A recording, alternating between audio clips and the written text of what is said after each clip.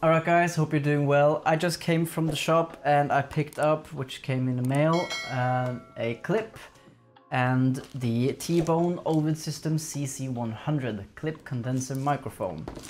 This is an investment for the upright bass, or let's see if it is an investment.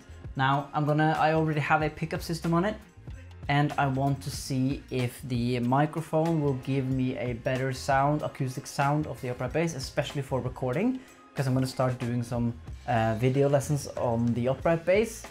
But I also want to use it live if it's a go-to.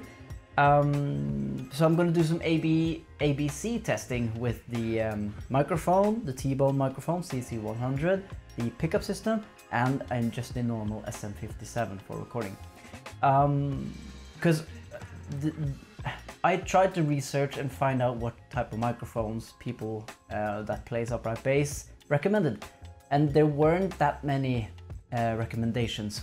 Obviously we have the ATM 350 and we have the DPA microphone, which apparently blows everything out of the water.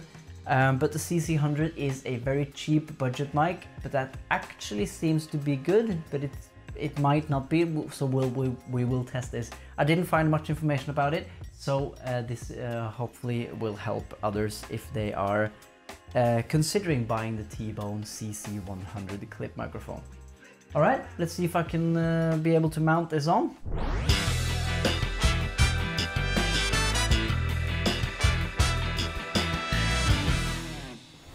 As you can see, I've mounted on the CC100 microphone under the bridge of the upright bass, and I've also connected a jack cable towards and onto the pickups that I have, and those are the Gauge Realist pickups. I'm sorry to disappoint you, but I'm not gonna do a SM57 AB test. I'm just gonna keep this video very simple and sweet. I'm just going to do the CC100 microphone with an underbridge position and compared with the pickup system that I have on this upright bass. If you want a more in-depth review or a different kind of review or something like that, then please put that in the comments below.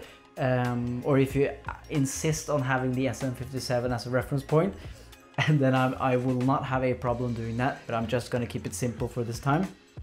And just to give, for all of those who wonder to get the CC100 microphone, because it's a very budget friendly upright bass microphone, then we got this very quick AB test here. Alright, one thing is for sure, it's gonna be, I'm also gonna start doing more upright bass videos on this channel, so if you're an upright bass player, this channel is starting to become more relevant to you. Alright, if you like this channel, please click subscribe and all that jazz. I'm just gonna go straight through these AB testing, and then that's it for this video. So short and sweet, that's how it is. Thank you guys so much for watching. Yeah, hope you like it.